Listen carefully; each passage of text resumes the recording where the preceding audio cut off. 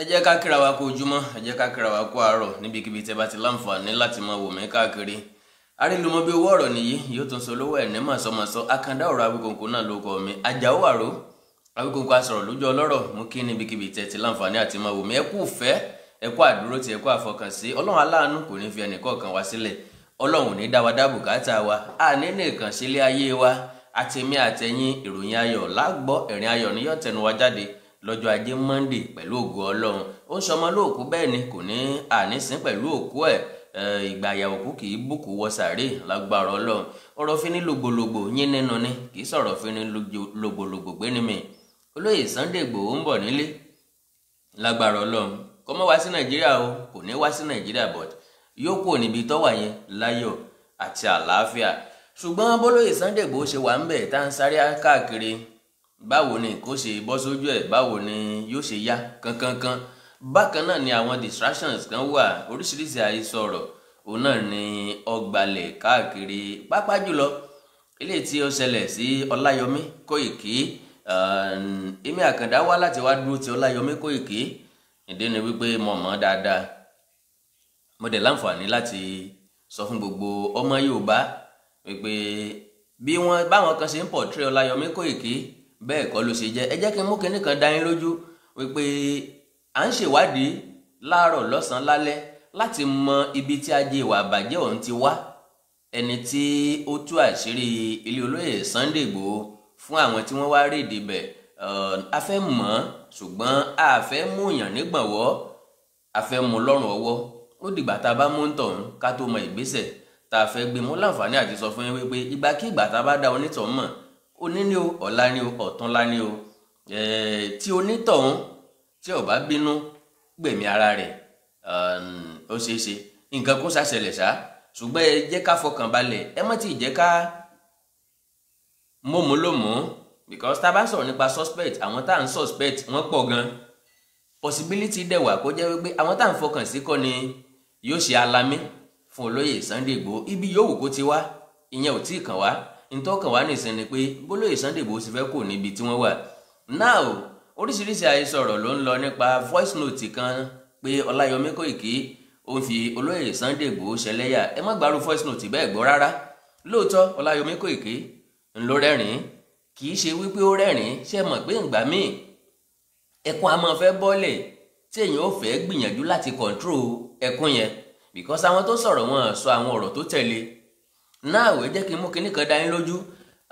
Ìgbàgbọ́ àwọn èèyàn kan ni pé Olayomi Koiki ló sọ wípé wọ́n de olóyè Sunday Igboho mọ́lẹ̀. Bóun ló kọ́kọ́ sọ? No, lọ́ọ̀yà ló kọ́kọ́ sọ, tàbí káwọn èèyàn ó tì í sẹ́nu lọ́ọ̀yà, káwọn oníròyìn ó tì í sẹ́nu lọ́ọ̀yà pé lọ́ọ̀yà ló sọ. Mo láǹfààní àti sọ wípé lọ́ọ̀yà ló sọ. Nígbà tẹ́mi gangan gbọ́rọ̀ yẹn mo sọkún àsunsínú. Òun ló dẹ̀ fa bó ṣe rẹ̀ mí díẹ̀, because kò dùn gbọ́. N tó pa mí lẹ́kùn ni wípé olóyè Sunday Igboho tọ́ sí irú treatment tán fún un, kò tọ́ sí ìyà tí ń jẹ lọ́wọ́, torí wípé ìyà ìmọ̀dí ni. Ìdí tó fi jẹ́ ìyà ìmọ̀dí ni wípé níbi Ọlọ́run ọba ṣe dá, bọ́lọ́run ọba ṣe fún un ní bòròjé. Ẹni tí ìyà ò lè jẹ, tí ìyà ò lè jẹ ọmọ ẹ̀, tí ìyà ò lè jẹ ìrìn ẹ̀, ẹni tébi ò lè pamọ́ títí tó fi máa di ọjọ́ ògbéǹde àlìkìyámà, tí yóò fi jáde láyé, tí yóò fi dàgbà dògbó, tí yóò fi jáde láyé. Kì í ṣe ẹni tí ìṣẹ́ tún lè ṣẹ́ mọ́, ṣùgbọ́n ó dúró nídúró wípé òun nìkan kọ́ ló yẹ kó mọ gbádùn. Ìdí nìyẹn tí mo fi wò wípé àwọn nǹkan yóò tọ́ sólóyè Sunday Igboho. One, onílé ńlá, ilé ńlá ringede, kò lè dúró síbẹ̀. Ó láwọn ọkọ̀ tí wúyàn lórí, àwọn ọkọ̀ tí téèyàn bá jọ́ta ajé tí yóò forí kàn wípé ìwọ Ọlọ́run wọn forí tèmi náà rún mọ́, jẹ́ ṣèmi náà dáadáa lọ́jọ́ iwájú. So gbogbo àwọn eléyìí ló ń láǹfààní àti kọ̀ sílẹ̀ kó tó sọ wípé òun fẹ́ gbèjà mẹ̀kúnnù. Gbogbo nǹkan tó wá ń ṣẹlẹ̀ yìí, lóòótọ́ la lè sọ wípé èèyàn máa ń wà ní múra sílẹ̀, ṣùgbọ́n àwọn nǹkan kan náà máa ń báyàn lójijì. Ó bá wa lójijì, ẹ̀jẹ̀ àgbà bẹ́ẹ̀. Ṣùgbọ́n gbogbo problem pátápátá ló ní solution. Nídìí èyí, àwọn nǹkan tó mú púpọ̀ nínú wa sunkún àsánná nìyẹn. Now wípé Olayomi Koiki ló sọ bẹ́ẹ̀. Olayomi Koiki kọ́ ló kọ́kọ́ sọ bẹ́ẹ̀, lọ́ọ̀yà ló kọ́kọ́ sọ. Lọ́ọ̀yà ló kọ́kọ́ sọ. Ẹ gbọ́ bí lọ́ọ̀yà ti sọ o. Ó ní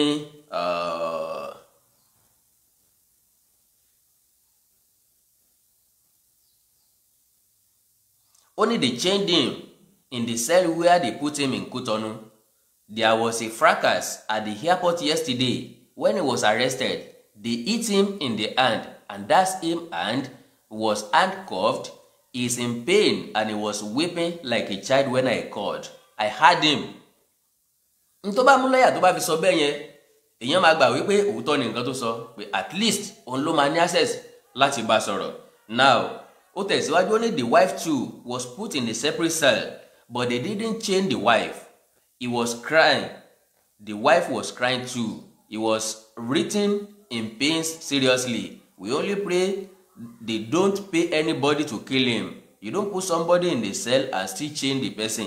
Lawyer ló sọ bẹ́ẹ̀, only you know he sustained an injury and they didn't take him to hospital for treatment. We heard that he is appearing in court tomorrow, but I don't know whether that will carry it out.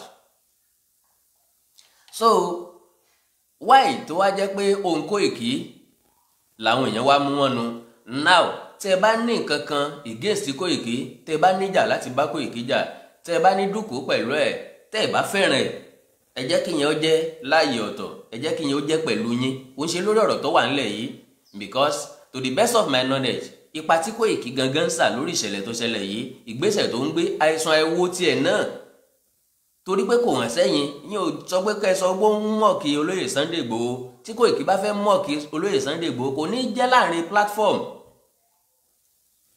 So anything tẹ́ bá ní against ẹ̀ tàbí pẹ̀lú ẹ settle yẹn amicably lẹ́gbẹ̀ẹ́ bì kan. Tẹ́ bá dẹ̀ settle ẹ̀, Ọlọ́run ó settle ẹ̀ fún lọ́jọ́ iwájú. Olayomi Koiki ọ̀yọ́ olóyè Sunday Igboho. Àwọn tí wọ́n fi voice note síta, kí ló dé tí wọ́n ò fi complete voice note yẹn síta? Because ọ̀rọ̀ ní fa ọ̀rọ̀ ní tẹ̀tẹ̀, ọ̀rọ̀ ní bá mokomoro wá, ó ní nǹkan tó sọ débẹ̀. The guy was about to cry. Ṣùgbọ́n èèyàn máa fẹ́ sunkún, èèyàn tó gbé mi. Wọ́n so lóyè ní ṣéènì mọ́lẹ̀. Ntí lọ́ọ̀yà sọ fún gbogbo wa ni, ntá gbọ́ ni. So, tí wọ́n bá sọ wípé now, gẹ́gẹ́ bí ntí mo gbọ́ nínú àwọn ọ̀rọ̀ tẹ́nìyàn kan fi síta, táwọn èèyàn kan fi síta, mi ìfẹ́ dárúkọ torí fracas kọ́ lè mi bá wá, n tó kàn mí tó gbọ́n mi òní olóyè Sunday Igboho. Mi ìbẹ́ nìkan kan jà, mi ìdẹ̀ against ẹni kankan. Ohun tí wọ́n sọ ni wípé wọ́n ní nígbà tí wọ́n wá sílé olóyè Sunday Igboho, kí ló dé tí ò sọ Olayomi Koiki ń bẹ̀? Wọ́n lòun àtìyàwó ẹ̀ kan náà jọ wà ń bẹ̀, kí ló dé tí wọ́n bá wọn ń bẹ̀? Now ọ̀rọ̀ rẹ o, kó tó time yẹn rárá, Olayomi Koiki ti padà sí United Kingdom.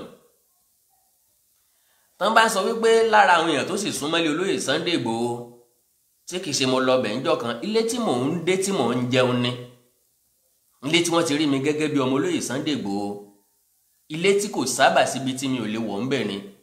Olayomi Koiki ti kú nílé jẹ́jẹ́, ó ti wà nílé tipẹ́. Kí ló gbọ́ Olayomi Koiki wá? Ìfẹ́ Yorùbá nation ló gbé wá. Why? Because majority máa ń sọ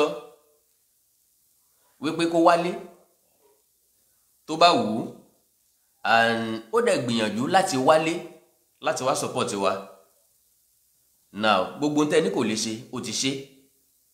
Ó wá dúró sílé láìmọye ìgbà. Ẹnìkan sọ pé oúnjẹ ọ̀fẹ́ ń bẹ̀, ó ń ṣe kinní kan ń bẹ̀. No, oúnjẹ olówó ni ò bá jẹ. Àwọn tó ń bẹ ń bẹ̀ kò sẹ́ni tí ò jẹun ọ̀fẹ́ ń bẹ̀. Tẹ́yìn náà bá délé olóyè Sunday Igboho, ẹ jẹun tó bá jẹ oúnjẹ lè bá lọ. So guy yìí ń ṣiṣẹ́ tàárọ̀ tọ̀sán talẹ́. Ó jẹ́ jẹ́ǹtì ẹnìkan, kò jẹ́ jẹ́ǹtì ẹnìkan. Ẹ jẹ́ kó dìgbà yẹn, ẹ jẹ́ ká mọ̀, ẹ jẹ́ ká rí. Ṣùgbọ́n as far as I'm concerned, kò lè ká yín lára tó bó ṣe ká Olayomi Koiki lára. And àwọn tó ń rojọ́ káàkiri, tó ń gbé news káàkiri gan kò ká wọn lára.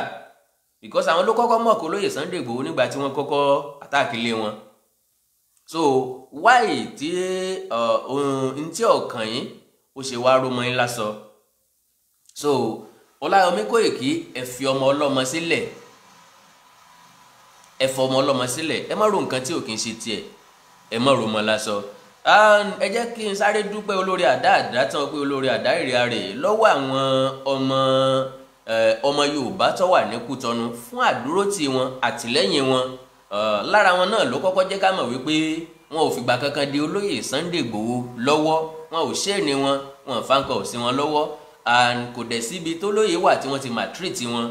Lẹ́yìn ẹ̀ ìgbà tí sista Rọ́pò ìyẹn ìyàwó olóyè Sunday Igboho jáde, ohun tó sọ fún wa ni wípé olóyè Sunday Igboho fìgbà kankan sunkún, àwọn náà dẹ̀ fìgbà kankan sunkún, bẹ́ẹ̀ ni wọn ò dẹ̀ fìgbà kankan di olóyè Sunday Igboho níṣẹ́. Lélẹ̀ tó túmọ̀ sí wípé bóyá lọ́ọ̀yà wa ló fẹ́ sọ àsọdùn, bóyá wọn ò mọ nǹkan tí wọ́n sọ. Possibility wà olóyè Sunday Igboho lè sunkún, kì í ṣe nítorí pé ó wà ní pain ló ṣe lè sunkún. Possibility ń bẹ ni mo ń sọ. Ìdí ni wípé nígbà míì táwọn èèyàn bá dálé èèyàn, téèyàn ò bá rí àtìlẹ́yìn tó tó, ẹkún lè gbọ̀n èèyàn wípé àwọn tí mo torí wọn jà, àwọn tí mo torí wọn dààmú, wọn ò wá dìde sí mi, ẹkún lè gbọ̀n èèyàn tòótọ́. Ṣùgbọ́n ìyàwó wọn sọ pé wọn ò sunkún, that means kò sí nǹkan tó jọ bẹ́ẹ̀. Bóyá wọ́n ṣe ọ̀rọ̀ lọ́ọ̀yà gbọ́ ni, bóyá àwọn oníròyìn ṣe ọ̀rọ̀ lọ́ọ̀yà gbé kalẹ̀ ni, bóyá bí lọ́ọ̀yà ṣe gbé kalẹ̀ nìyẹn, ìyẹn ti lọ, bygone ni, bygone is bygone. Now coming to ọpẹ́ dídá, adúpẹ́ lọ́wọ́ àwọn ọmọ Yorùbá tó wà ní Kútọ̀nù, gbogbo àwọn ìyá Yorùbá tó wà ní Kútọ̀nù tí wọ́n dìde. Ọpẹ́ olórí àdáàdá tán lọ́wọ́ àwọn ọmọ Yorùbá tí wọ́n wà lórílẹ̀‐èdè Nàìjíríà tí wọ́n lọ sí Kútọ̀nù. Ṣùgbọ́n ẹ jẹ́ ká bára wa sòótọ́ ọ̀rọ̀, mo kí mo yìn púpọ̀ ọmọdé lóyún lọ́gọ̀ ẹnu wípé tí ẹ lè fi ààyè yín lẹ̀ láti lọ sí kóòtù, láti lọ sí Kútọ̀nù, láti lọ pay solidarity yín. No, I give it to you all. God bless you all. Ilé tẹ́ fi sílẹ̀ ò ní bàjẹ́, ìgbà tẹ́ bá fi máa padà dé lágbára Ọlọ́run. Gbogbo nǹkan tí tẹ́ míìsì pátápátá lọ́lọ́run ó dá padà fún ní ìlọ́po. Ṣùgbọ́n ẹ jẹ́ ká bára wa sòótọ́ ọ̀rọ̀. Ìṣe ilé ni orù wọ́n dé ta o, ìṣe ilé ni orù wọ́n dé ta o, ìyàwó òsì ẹlẹ́jọ́ wẹ́wẹ́ mọ́ ń wé tó o. Kí ẹ gbọ́rọ̀ sọ́kọ yín lẹ́nu, àwí ìgbọ́ yín ṣe ń pọ̀ jù, ń bá àwọn bàbá yín láyà ń lé. Àwọn obìnrin kọ́ ni mò ń bá wí this time around. N tí mò ń sọ ni wípé lọ́pọ̀lọpọ̀ gbà àwọn nǹkan tá a bá ń ṣe ló máa ń fi wá hàn níta. Yorùbá ní èpo ẹ̀pà òṣùwọ̀n, ó yẹ kẹ́ ẹ mọ bọ́mọ inú ẹ̀ náà ó ti rí. Lélẹ̀ tó túmọ̀ sí wípé àwọn èéfín ìwà bá a dé mọ́nú agolo yóò padà rú jáde. Àwọn ìwà tá à ń hù ní Nàìjíríà, ìṣe wa ní Nàìjíríà, a ti gbàgbé wípé orílẹ̀-èdè Republic of Benin wọ́n ní òfin, ìlànà àti ìṣẹ̀dálẹ̀ tiwọn. Ṣé understand? Lélẹ̀ tó túmọ̀ sí pé àwọn nǹkan tá à ń ṣe níbí, tá à ń ṣe ní Nàìjíríà, ẹ má jẹ́ ká gbé débẹ̀. Oríṣiríṣi ìròyìn lọ́kàn mi wípé ṣé làwọn èèyàn bẹ̀rẹ̀ sí ní pariwo ń bẹ̀ tí wọ́n hó bí ẹyẹ ẹ̀gà, wọn ò wà ọ́dálì. Wọ́n ń gbìyànjú torí pé ọ̀pọ̀lọpọ̀ àwọn èèyàn látòkè òkun ni wọ́n ṣàtìlẹ́yìn fún àwọn èèyàn kan pé kí wọ́n jọ kí wọ́n bá wọn lọ sí Kútọ̀nù láti lọ ṣe àtìlẹ́yìn fún olóyè Sunday Igboho, which is very very fantastic. Tó jẹ́ pé a gbé òṣùbà káre fún àwọn ọmọ Yorùbá tí wọ́n wà lókè òkun tí wọ́n ṣètò eléyìí. Ṣùgbọ́n ohun tí èmi ń gbìyànjú àti fi kún ni wípé ẹ dákun torí Ọlọ́run, ẹ tún padà lọ lọ́jọ́ Ajé Monday. Ṣùgbọ́n bẹ́ẹ̀ bá ti débẹ̀, ẹ jọ̀ọ́ torí Ọlọ́run ẹ má pariwo. Because wọ́n ní majority ń gbìyànjú láti ya fọ́tò, láti ṣe fídíò kí wọ́n lè sọ fáwọn èèyàn tí ọ̀ràn wọn wá wípé lóòótọ́ làwọn débẹ̀. Then kò pọn dandan kó jẹ́ kóòtù lẹ ti máa ya fọ́tò tàbí ṣe fídíò. Ẹ ṣe fídíò ara yín láàrin ìlú Kútọ̀nù pẹ̀lú àwọn signboard tẹ́ bá rí tó jẹ́ ti Kútọ̀nù, pẹ̀lú àwọn nǹkan tẹ́ bá lè fi ṣàpèjúwe pé ókè o, Kútọ̀nù ni mo wà yìí o, a wà ní Kútọ̀nù o. Ṣùgbọ́n kò pọn dandan ní kóòtù torí pé wọ́n ní ó tako òfin tí wọ́n ń bẹ̀. Ẹ má jẹ́ ká má sọra wa di àáyá tó fẹ́ tọ́mọ ẹ̀ lójúṣe tó wá kúkú fọ pátápátá. Yorùbá ní àgbẹ́jù ní kán mú èrè, jẹ́ ń dán báyìí ní mú èrè ó bá kú, kò dẹ̀ ní ṣe ilẹ̀ mọ́ padà mọ́. Òun ni wípé ìrànlọ́wọ́ la fẹ́ lọ ṣe kí ìrànlọ́wọ́ wa ó má ṣàkóbá, kó má padà ṣàkóbá fún olóyè Sunday Igboho. Òun náà ni mo ṣe ń sọ eléyìí, mò ń bẹ̀ yín ni, mò ń rọ̀ yín ni, mi ò bú yín o, because n tẹ́yìn ń ṣe ìjọ́rí tí àwa ò lè ṣe báwo ò lè lọ síbẹ̀, ẹ̀yin dẹ̀ gbìyànjú ẹ̀yin lọ síbẹ̀. ká lọ sọmọdé ká lọdì má sọ kídìí ọmọ ti gbófo ni ntí gbogbo wa ń ṣe náà ni wípé ojú òpó kan náà lọdẹ wa ń tọ̀ inú àpò kan náà lọdẹ wa ń pẹran sí gbogbo nǹkan tá a fẹ́ mú jáde ńbẹ̀ náà ni pé àlàáfíà olóyè Sunday Igboho bí yóò ṣe jáde kúrò níbi tó wà yẹn láyọ̀ àtàlàáfíà ntí ó wà lọ́kàn gbogbo wa náà nìyẹn. Now pápápá ni mo fẹ́ ṣe olóyè Sunday Igboho ẹ̀rí wà ìfọ̀kànbalẹ̀ wà fún gbogbo ọmọ Yorùbá tó ti ní lọ́kàn pé àbí wọn ó dá padà wá sórílẹ̀-èdè Nàìjíríà àbí wọn ò ní dá padà wá sórílẹ̀-èdè Nàìjíríà wọn ò lè dá padà wá sórílẹ̀-èdè Nàìjíríà rárá. Ẹ jẹ́ ká ní ìfọ̀kànbalẹ̀ lórí yẹn ṣùgbọ́n ibi tó wà yẹn ni tẹ́ bá rí dáadáa ẹ máa rí pé orílẹ̀-èdè Kútọ́nù àbí orílẹ̀-èdè Republic of Benin wọ́n jẹ́ ìlú tó ní òfin orílẹ̀-èdè kékeré ni wọ́n lóòótọ́ o ǹjẹ́ mọ̀ pé wọ́n ti gbòmìnira síwájú Nàìjíríà the same 1960 náà lájọ gbòmìnira bọ̀tọ́ dà ní pé August làwọn gbòmìnira síwájú Nàìjíríà bọ́n ṣe kéré tó yẹn wọ́n ní òfin. Níbi ọdún kan tí mo lọ síbẹ̀ gbogbo àwọn ọmọ tí wọ́n rìn káàkiri erégbèrègbè yẹn tán bá mú ọ níbẹ̀ ní Kútọ́nù wọn aláìníṣẹ́ ni àbẹ́yìn tẹ̀ ń ta tẹ́tẹ́ wọn aláìníṣẹ́ ni wọn á kó yín lọ síbi tó kó bá wà wọn ò fi wọn roko bíi wákàtí méjì wákàtí mẹ́ta níṣẹ́ tán fi máa sọ wọ́n sí sẹ́ẹ̀lì tán fi máa sọ pé káwọn yẹn wá béèlì wọn wọn á yọ̀ǹda wọn àwọn ti fún wọn níṣẹ́ síbẹ̀ tí iṣẹ́ báyìí ẹ ti làágùn ẹ máa lọ láyọ̀ àtàlàáfíà ìlú tó lófin ni. Bó bá jẹ́ pé orílẹ̀-èdè Nàìjíríà ni wọ́n ti fẹ́ gbọ́ ẹjọ́ bẹ́ẹ̀ yẹn ọjọ́ tí wọ́n máa fi sálàfo ẹ̀ ó ti máa pọ̀ jù ó ti máa gùn jù. Ẹ rí wípé pápápá ni wọ́n lọ sí court lọ́jọ́ Friday wọ́n tún lọ lọ́jọ́ Saturday àbí Thursday and Friday ni wọ́n lọ ní Thursday wọ́n lọ ní Friday so títí dalẹ́ wọ́n tún wá àjọ́ni ẹjọ́ sọ́jọ́ Ajé Monday irú ẹ̀ ò lè ẹ́fà ṣẹlẹ̀ Nàìjíríà láéláé kò lè ṣe fast trial bẹ́yẹn wọn ò lè sáré gbọ́ ẹjọ́ lọ́jọ́ méjì mẹ́ta léra wọn bẹ́yẹn Nàìjíríà ó fi bí ọdún gbọ́rọ̀ sí i so lélẹ̀ tó fún wa nírètí wípé orílẹ̀-èdè Republic of Benin wọn ò ní wà compromised ọ̀pọ̀ nǹkan ló wà nílẹ̀ tí mi ní láǹfààní àti sọ mi ní mọ̀ọ́mọ̀ sọ̀rọ̀ nípa ẹ̀ kí n má bàa ran àwọn èèyàn kan lọ́wọ́.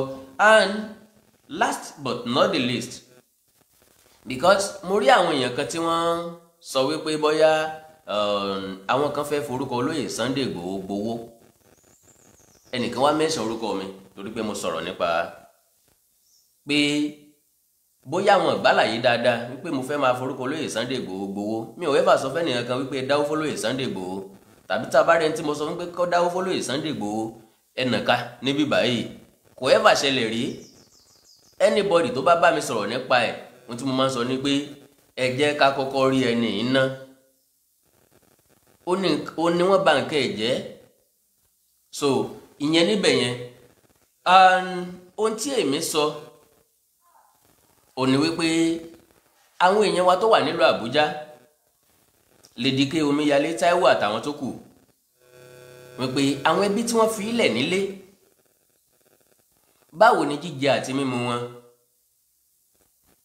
because ọjọ́ 24 lélẹ́yìí tí àwọn èèyàn yẹn ti wà nílùú Àbújá pẹ̀lú aṣọ kan lọ́rùn wọn ò jẹ́ kí wọ́n pààrọ̀ aṣọ àwọn tó wọ jàlámíà yẹn nìkan ló wà lára wọn wọn ò jẹ́ kẹ́nìkan kó rí wọn wọn ò jẹ́ kẹ́nìkan kó fún wọn ní nǹkan kan mo wá ní ẹ jẹ́ ká gbìyànjú láti ṣe nǹkan kan fẹ́ bí wọn kó lè jẹ́ kóríyá fáwọn náà nígbà tí wọ́n bá padà dé pàtì ìgbàgbé àwọn èèyàn kan wá ń gbìyànjú láti against mi because majority wọn ló ti sọ integrity nù èmi Àkàndá sì ní integrity dọ́là because I always work with my conscience olùdájọ́ àgbà adájọ́ àgbà tó lágbára jù láyé ẹ̀rí ọkàn ni bó bá ṣe tó dá ẹ̀rí ọkàn sọ fún ẹ tó bá ṣe tó kù díẹ̀ káàtó ẹ̀rí ọkàn sọ fún ẹ mo láǹfààní àti sọ fún ẹ wípé ebi ò pa mí gàrí tí màá mu ò wọ́n mi gàrí tí màá fún ẹbí mi mu kọ̀ wọ́n mi mi ìṣolówó ṣùgbọ́n mi ò tọrọ jẹ. Are you getting me? So tá a bá dẹ̀ wá ń sọ̀rọ̀ nípa ẹni tó súnmọ́ àwọn èèyàn tí wọ́n mú l'Àbújá yìí mo láǹfààní àti sọ fún wọn wípé mo jẹ́ kan nínú àwọn tó súnmọ́ wọn dáadáa tó mọ̀ wọ́n dáadáa tá a jọ ń ṣe dáadáa lélẹ̀ tó túmọ̀ sí pé mo jẹ́ kan nínú àwọn tó lè solicit fún wọn because àwọn gangan trust mi, gbogbo wọn pátápátá ló trust mi. Tẹ́lẹ̀tẹ́lẹ̀ àwọn tó ń sọ̀rọ̀ nínú wọn nìkan ni mo fẹ́ ká help, that is Lady K, Omeyale àti Taiwo. Ṣùgbọ́n later ni mo wá rò wípé òkúkú wọ́n ní kán fáwọn ọmọdé ilé lóúnjẹ, ságbálé ló pòkú jẹ. Àwọn tó kù tí wọ́n kó ń kọ́ torí kí ni wọ́n ṣe kó wọn? Ṣé bí torí ọ̀rọ̀ Yorùbá nation ni? Wáyé tá a wà rólé apá kan tá a dá kan sí, wáyé tá a yàn àwọn kan láàyò tá a yàn àwọn kan nípọ̀sìn. Ìdí nìyẹn tèmi Àkàndá fi jáde. Tẹ́nibọ́dì ò bá jáde èmi máa jáde. So mi ò tí ì rí nǹkan tó burú jù, and mo dẹ̀ láǹfààní àti sọ fún ọ wípé to the last kobo ni màá fún àwọn èèyàn yìí ní nǹkan tí ẹ bá ní kí n fún wọn. Àwọn èèyàn sọ wípé kán má tọrọ owó, kán má ṣe kinní kan. Lára àwọn tó jẹ́ olólùfẹ́ mi mo ti rẹ́ tó sọ wípé òun fẹ́ fún kan nínú ọmọ wọn ní scholarship. Mo ti rí family ọkọ àtìyàwó tán dídí sọ wípé àwọn fẹ́ ran ẹnìkan ṣoṣo lọ́wọ́ nu wọn, ẹnìkan ṣoṣo lágbára àwọn gbé o. Tí mo dẹ̀ mọ̀ wípé irú ẹ̀ náà tún wà dáadáa, ìyẹn máa jẹ́ kóríyá fáwọn ọmọ yẹn gbà tán bá jáde wípé ókè àwọn tá ń jà fún wọn gbàgbé wa, yóò jẹ́ ìwúrí fún wọn láti tó tẹ̀síwájú. Are you telling me wípé bọ́n ṣe wà níbi tán wà yẹn after 24 days ká ní wọ́n padà wá wọ́n dé lọ́la which is 25 days now iṣẹ́ tí wọ́n gangan ti wà ó ti paralyzed. Iṣẹ́ tíyàwó tẹ́bí wọ́n ṣe ó ti paralyzed already. Where do you want them to start again? Sẹ́yìn lẹ́ra tí ìra mílíkì lọ fún wọn. Ohun tèmi Àkàndá ní kẹ̀jẹ́ ká ṣe lélẹ́yìí. Lóòótọ́ tó bá ti di bí ọ̀rọ̀ owó. Mi ì dẹ̀ blame Yorùbá náà, ìrírí ló sọ wọ́n dàgbò òpìtàn. Àwọn tó ń fà sẹ́yìn wọ́n ní ìrírí ni. Ṣùgbọ́n mi Àkàndá ń sọ fún wípé tí majority bá ti sọ integrity wọn nù, trust me and trust my name. Gbogbo àwọn tí mò ń polówó wọn, mo ní advert ńlẹ̀ rẹpẹtẹ. Ní ìsìn báyìí mo ní advert ńlẹ̀ rẹpẹtẹ. Ṣùgbọ́n situation tó ń lọ ni ò jẹ́ kí n lè lò ó.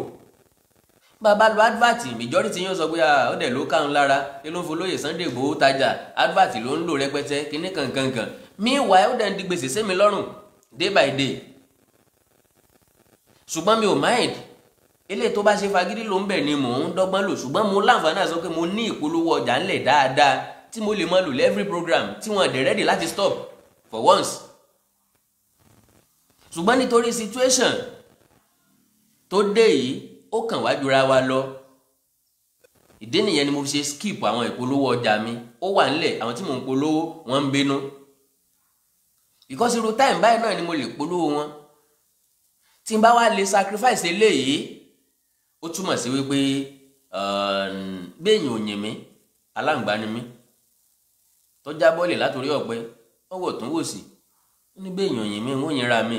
Láti yáyà bí ni mo ti jábọ́ síbi mo gbìyànjú díẹ̀. Lélẹ̀ tó túmọ̀ sí wípé tẹ́ ẹ bá trust anybody, trust my name. Gbogbo àwọn tí mò ń polówó kí n tó gbójú jáde, wọn ò ever sọ fún mi pé àwọn fẹ́ ṣe fídíò call pẹ̀lú mi. Ìyẹn ńkọ́? Wọn ò ever sanwó fún mi kán béèrè receipt rí. Ìyẹn ńkọ́? And I've never disappointed anybody. Mi ever ní tí gbowó lọ́wọ́ ẹnìkankan kí n má ṣiṣẹ́ rí. Why? Tọ́rọ́ kọ́bọ̀ tí mò ń rí làlùbáríkà ṣe ń gorí ẹ̀. Bẹ́ẹ̀ni, because nínú àwọn èèyàn wọ̀nyí á rí onígba tọ́rọ́ gba kọ́bọ̀ fira recharge card. Ìyẹn fúnra lára mi ẹ̀rí ọkàn mi máa jẹ́ mi lẹ́rìn, ó máa dá mi láre wípé yes, tí n bá nílé yìí àlùbáríkà ń bẹ lórí ẹ̀ because mi mú kan mọ́ kan. So ó ní mo fi ń rọ gbogbo ẹ̀yin èèyàn tí ẹ bá ní àárẹ̀ ọkàn nípa àti ran àwọn èèyàn yìí lọ́wọ́, ẹ jẹ́ ká dìde ìrànlọ́wọ́ sí wọn bá a bá ṣe lágbára tó. Ẹni tó bá lágbára láti ṣe fún wọn, Lady K, Omeyale, Taiwo àtàwọn tó kù tó wà níbẹ̀, ẹ lọ sórí péjì, ṣe bórí péjì mi lẹ́wà yìí, síbẹ̀ máa rí píkṣọ̀ tèmi pẹ̀lú wọn jọyà. Mo lè pọ́ǹpù oríṣiríṣi táti jọyà sẹ́yìn tipẹ́tipẹ́. So ó túmọ̀ sí wípé mo mọ̀ wọ́n dáadáa, mo dẹ̀ wà nínú ẹni tó lè wá ẹbí wọn, mo sì máa ń ní bí ẹbí 5 nínú wọn, mo lè wá wọn tó kù. Ṣé ni mo wò wípé tá a bá tiẹ̀ fẹ́ fún wọn lówó, àwọn 12 ṣáàfù wọn ní 50,000 naira. Giving them 50,000 naira kò help anything lára wọn, kò change anything. So anybody tó bá fẹ́ sọ̀rọ̀ kó mind nǹkan tó bá fẹ́ sọ. Ǹjọ́ wo ni mo sọ pé kẹ́ wá dáwó fún mi rí? That was ní àsìkò lockdown tí ẹ̀yin táwọn tó wà labroad tí wọ́n ń support àwọn tó wà nílé, and mo láǹfààní àti sọ fún ọ wípé mo ṣiṣẹ́ ẹ̀rí ọkàn. Mo fún àwọn tí wọ́n ní kí n fún. Àwọn oúnjẹ tí wọ́n ní kí n ra mo rà á, mo record rẹ̀, mo send ẹ̀ sáwọn tó send owó sí mi. That means they have trust in me. Láwọn àkókò kan ara àwọn èèyàn kan tó jáde because wọ́n believe pé àwọn èèyàn ló ń fún mi lówó tí mo fi ń ṣe life mi. Tẹ́ mọ̀ pé orogún òwò wà, ọ̀tá wà. Ẹlòmíà ní nítorí pé mi ò support Yorùbá nation nígbà yẹn, ẹ má dáwó fún mọ́. Owó tẹ́ ń dá fún náà ni ó fi ń ṣe kinní kan. Kò sẹ́ni tí ń dáwó fún mi tẹ́lẹ̀ o. So that is that. Tẹ́ ẹ bá ní lọ́kàn láti support àwọn èèyàn yìí, ẹ jẹ́ ká sọ̀rọ̀ lórí WhatsApp +234 904 851 9362. Lady K, Omiyale, Taiwo àti àwọn 9 tó kù. Àwọn gangan kọ́ la ní ká fún lówó o. Àwọn ẹbí wọn tí wọ́n fi ilẹ̀ ńlé ni o. Mo dẹ̀ láǹfààní àti sọ fún wọn olùgbọ́ wípé ń fún gbogbo wọn, yóò dẹ̀ kárí gbogbo wọn. So lẹ́ẹ̀kan sí WhatsApp number mi tẹ́ fi bá mi sọ̀rọ̀ +234 904 851 9362 +234 904 851 9362. ẹ fọláyọmí Koiki lẹ̀, ẹ jẹ́ kó máa ṣiṣẹ́ tó ń ṣe. Ọ̀dọ̀ olóyè Sunday Igboho náà lọ́láyọmí Koiki sì wà. Bẹ́ẹ̀ bá ní nǹkan pẹ̀lú ẹ̀, ẹ ṣètò ẹ̀ o. Bẹ́ẹ̀ bá níjà pẹ̀lú ẹ̀, ẹ yanjú ẹ̀. Ṣùgbọ́n ẹnikẹ́ni tó dalẹ̀ olóyè Sunday Igboho bí rọ́bà lọ lógún ọdún, ọjọ́ kan lòótọ́ bá, kò sí nǹkan tó pamọ́ lábẹ́ ọ̀run. Bẹ́ẹ̀ ni yẹn ta fàsókè tó yí dó borí, odó yìí kú o. Afẹ́fẹ́ ọ̀fẹ́ á padà rí fúra adìẹ, tá a bá wá rí ṣàgbàká o. Ọlọ́run ló ní ìdájọ́ yín. Ọlọ́run ló mọ tí ó ṣẹlẹ̀ lásìkò gbà náà, jẹ́ kí n fìlérí sínú. Àánú Ọlọ́run aláyọ̀ ní fi ń sílẹ̀. Ẹ like kẹ́ follow page mi lórí Facebook Àkàndá Ọ̀rọ̀ Awíkonko. Ẹ subscribe sí YouTube channel mi Àkàndá Ọ̀rọ̀ Awíkonko live. Àkàndá Ọ̀rọ̀ Awíkonko live. Kí ni ìdí tí mo fi live sí ni pé Àkàndá Ọ̀rọ̀ Awíkonko lèyí tí mo ń lò tẹ́lẹ̀ tí mo ti kọ́lẹ̀ tí ń lò mọ́. Àkàndá Ọ̀rọ̀ Awíkonko live. Ó náà ni mo ń lò lọ́wọ́ báyìí. God bless you all. Bye. Gàrí o.